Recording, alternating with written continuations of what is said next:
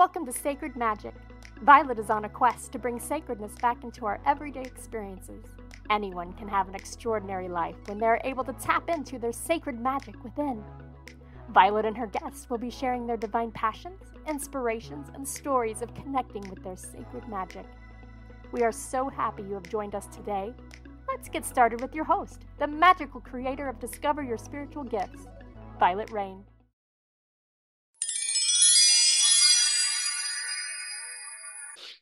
Hi, everyone. Welcome to Sacred Magic Podcast. I'm your host, Vialet Rayne. I'm so happy to be here today. My guest is Dr. Kate Newburgh.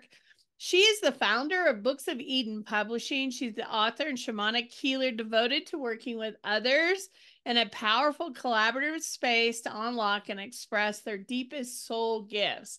Now, for those of you that don't know, this is our second recording because the first time we did it was so powerful.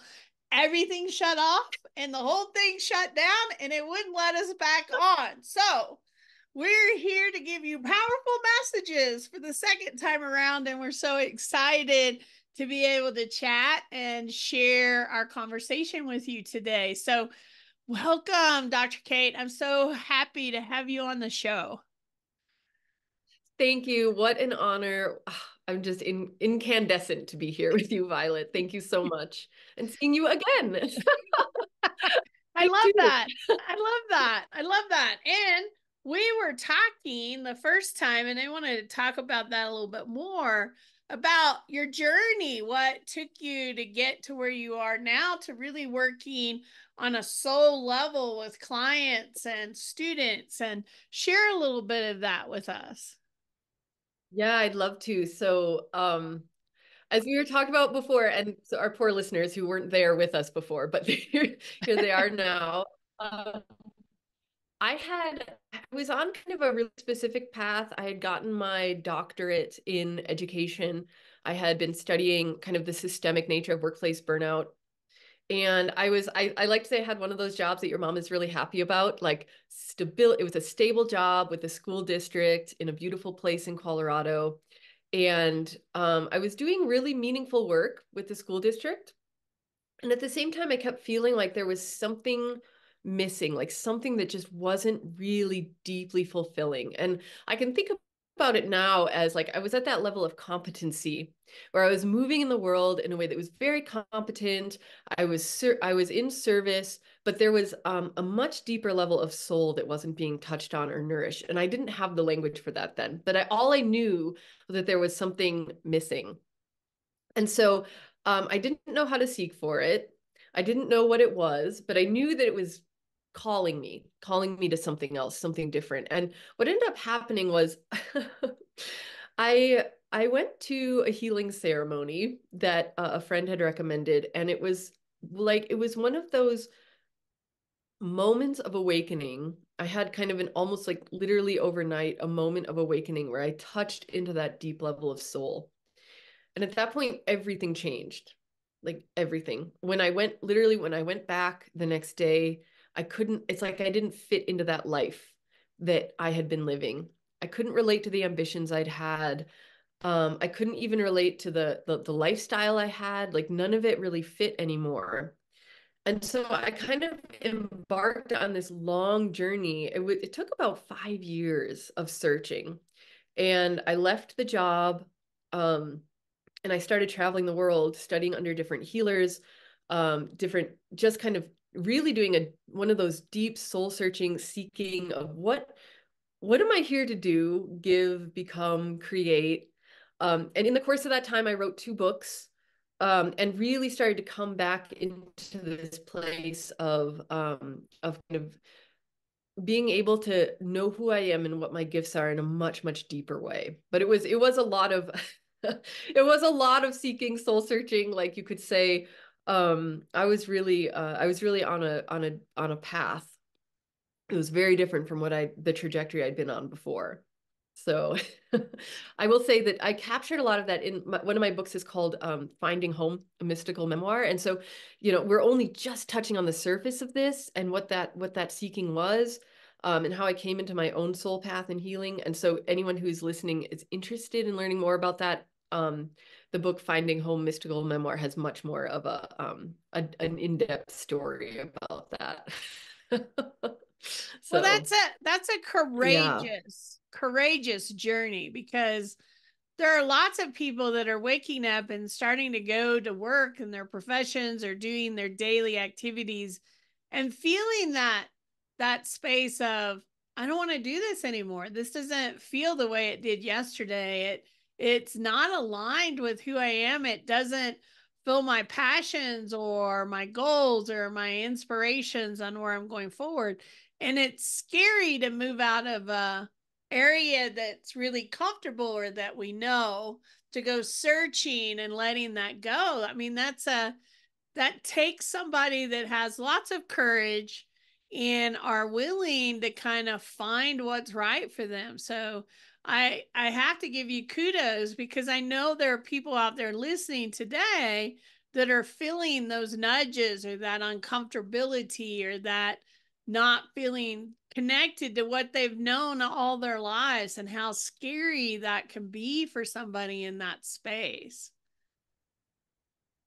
I love that you're saying that, because I think something I've discovered in my work, I do shamanic healing work, and I know we'll talk a little bit about that, but the truth can be really disruptive. When we really, sometimes it's a very simple truth that's ready to come to the surface, but the truth can also be disruptive. Like if we stand up and say this isn't right for me, whatever this is, right? Then it really it calls for change. And I'm also glad you mentioned that too, because one of the things that I endeavored in my work, like with the books I've written, with the work I do, is my awakening was very abrupt and very disruptive. And one of the things I've tried to do is create pathways that are much gentler, because for whatever reason, for me, it was just like one day to the next, everything changes. And I've been thinking a lot over these 5 years about what would be a gentler path toward transformation, so that it doesn't have to be so stark or abrupt or jarring. And so some of the work I do too is to lead people through that process of discovering soul truth, soul paths in a more gentle way that feels supported, that feels more nourishing, more nurturing, so that it doesn't have to be as as crazy and abrupt as my experience was.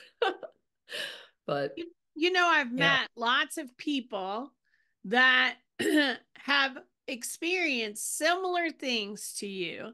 And some of the things that they talk about, I mean, even myself, is my family and friends didn't understand. They're like, you're crazy. You're leaving a profession that pays really good money, that you're in a really good place, that you're seen as an expert, that you may have went to school to do, and all these things, and you're saying, nope, I'm not interested in that anymore, I'm walking away. And I mean, it takes somebody going, okay. And I love the gentle, because I've had clients come in and go, it doesn't feel good to go to work anymore, it doesn't feel good to do that work anymore, but I have to pay my rent, and I have to keep the lights on, and I have to do all those things. And helping them transition to whatever that soul is calling them in a way that they don't go, what am I doing? Right? Because I have stability here, but there's an unknown space here that we don't know what's going to happen. And, helping people kind of move through those energies to get into that space. And I've helped people do that. And it sometimes takes a little bit of time to transition. Not everyone, like me, I did the same thing. I had a 6-figure professional position, and I said, okay, I'm done. All the certifications, all the education, everything, I'm still paying on it, right? But I'm not doing that work anymore. I'm doing something else. And so if you're out there feeling that, you're not alone. There's lots of us that have successfully been able to do that. And there are ways to be able to do that shift. I love that. There's two things coming up for me right now. One is that there's a lot of value in knowing how to move in the world, speak so one of the things I will do often is work with leadership teams to work on creating thriving organizations. And I have all the depth of my spiritual knowledge and my own journey and the language, that kind of that other language of those competencies that when we move in that world, like we create bridges in a lot of ways. And I think that's one of the things that we're talking about here is those of us who have gone to very high levels in that world that might be not in resonance with our deepest values, right? But we can still move in that world. We can still speak in that world and thereby like create kind of levels of trust so that we can start to create bridges into those deeper spaces that are being called for. And the other thing that's coming up right now, and I've talked about it in my own podcast, which is When the Heart Leads.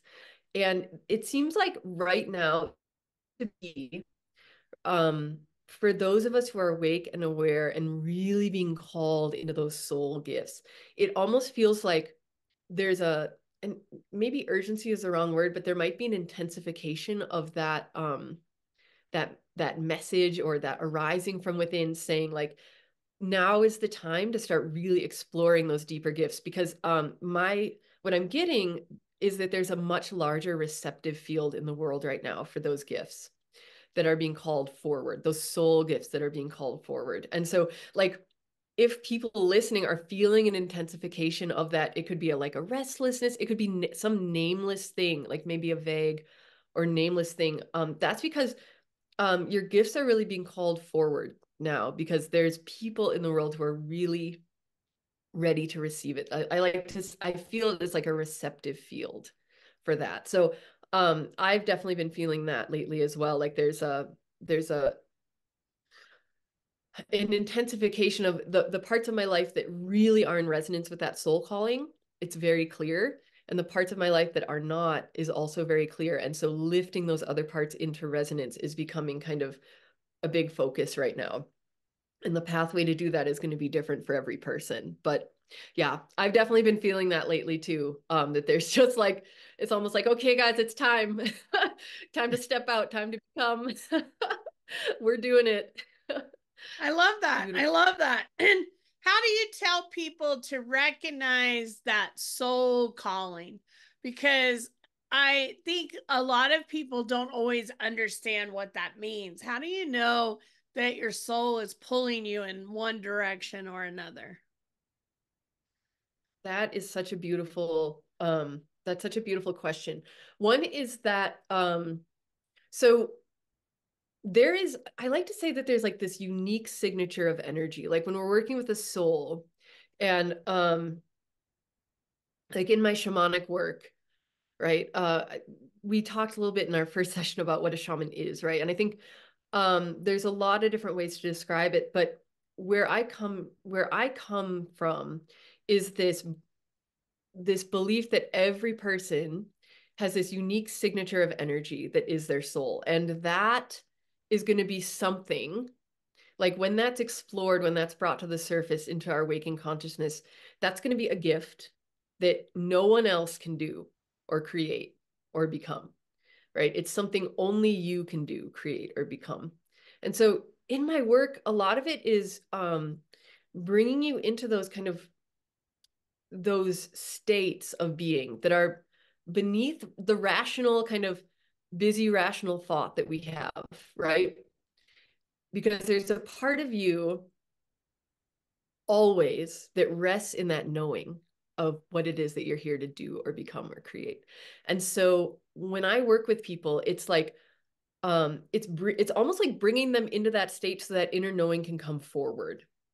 And that is something, it's like this beautiful gift and witnessing that, like I can witness and I can draw it forward, but I can't necessarily, and I can see, right? And I can offer guidance. And I know this is a little abstract, so maybe I can come up with a more specific example at some point, but I'm also talking energetically so that what we can really begin in my work, what we can really begin to do is let that come forward from within you to be spoken with your own voice and your own knowing. And once you have that knowing of what your soul is here to do or create or become, right? That's something that can never be taken away. So oftentimes with my shamanic work, I'll bring you into those like deeply relaxed states of being. So you can start to tap into your true essence. And then from that place of true essence, that's when the truth of who you are emerges, right? That's when those nudges come forward, right? And it generally feels good. Like something that I've been noticing is that stuff that's in resonance with my soul calling feels really good. It feels really natural. And the stuff that isn't, it doesn't. Like it's jarring, it requires a lot of effort or going kind of outside of myself to accomplish, right? And so we're really coming to rest in our deepest essence here and letting that be the guiding force in our lives. I don't know if that answered your question, actually. No, I love that. I was through. making notes, unique signature, some keywords, because I'm working on a class myself and just trying to find words, because there's so many words that mean the same thing. You know, you're talking about unique signature. Sometimes I call it an energetic imprint. Some people call it your blueprint, like your blueprint of your soul. So there's lots of words, your essence of who you are, your I am, presence, and being. So all those words are very similar energies to each other.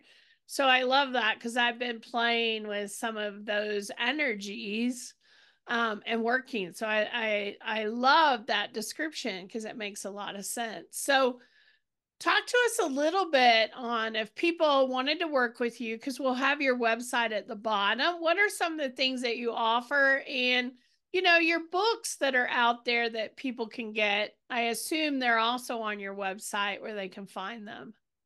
Yes, thank you for asking that. Yeah, so a really powerful calling for me is to see with those who I work with, like that most powerful divine light. And maybe people don't relate to the word divine, right? Like you were saying, there's different ways of approaching this. Um, but so there's a couple different ways I work with people, but it all comes back to really lifting up this deep soul calling into conscious awareness, so that can be embodied. And once it's embodied, it begins to shift and transform your physical reality, right? But embodiment is the first step. So there's a few different ways I offer that. It all comes back to this, though. So one is through the one-on-one work. And that's the shamanic healing. There's a lot more information on my website about the lineages I've studied under. And the way I like to talk about the lineages is that they offer kind of powerful techniques to bring that soul calling forward. So there's information on those lineages, the shamanic lineages. So that's one-on-one work I do, and there's information there. Oftentimes that'll take the form of a consultation, and then a guided meditation that is perfectly tailored to like imagery and deep imagery that is perfectly tailored to your questions that you want to bring forward, that you need answers to. Sometimes it's all about crafting the right question too, so that it's all kind of, but that's one-on-one work I do, shamanic work. I also do a writing mentorship. So I have 2 books. I'll talk about those in a moment. But the writing mentorship, often people will be able to express themselves through writing. So storytelling is really important.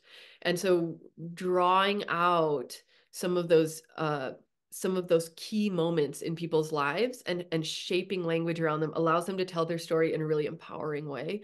So whether that gets published or not, like the writing mentorship often allows people to really just kind of frame their story in a way that allows them to feel like tell the truth and feel empowered at the same time. So there's a writing mentorship. And then I also, and this might seem kind of strange, but I mentioned it, I do work with leadership teams as well. So all of my research in workplace burnout and creating thriving workplaces, there might be listeners out there who maybe love what they do, but see that they need some shifts in their workplace. So I do work with leadership teams on that, especially drawing from my research. So just quick recap, I do one-on-one shamanic work. I will do writing mentorships, and I will also and kind of the more like as a team I work with, sorry, getting caught up in my words. Luckily, you're editing this. I will work with leadership teams as well. And let's see. Sorry, I'm glad you're editing this because I suddenly got caught up in my own words. No, Okay. it's beautiful. It's beautiful. You know, people love to see us. We all get in that state where, hey, my words are running faster than my brain is, so I got to keep up, right? I think we all get to there, and that's what makes us so human and so beautiful in those aspects. And so I love those pieces about us that show the world that, hey, I'm passionate about what I do, and it comes from a heart Oh, space. I love that. I love that. yeah. I love Yeah. that. And I've so enjoyed connecting with you and being able to chat with you and talk to you. I hope that as you release new books, as you move forward, that we'll have you on the show again. We also realize that we'll both be at the same expo in Castle Rock in April, so we'll get to meet in person. So we're looking forward to that. Dr. Kate lives like very south of Colorado. So I'm looking forward to getting to meet her in person. So thank you for being on the show today. Violet, what an absolute honor and pleasure to be able to share all of this with you. You have this beautiful energy that just draws forward the kind of the lightest, most empowering words. So your presence really drew a lot of this forward. I don't think I could have had this conversation with anyone else in this way. So what a gift to be with you as well. Thank you. Well, thank you. And those that are watching, thanks for checking out our podcast. You can see it on many of our different channels. We hope that you'll comment, like our stuff, and also subscribe to our channels on whatever channel that you most like. We would love to see you check us out in the future. Thank you, and I hope you have a sacred and magical week.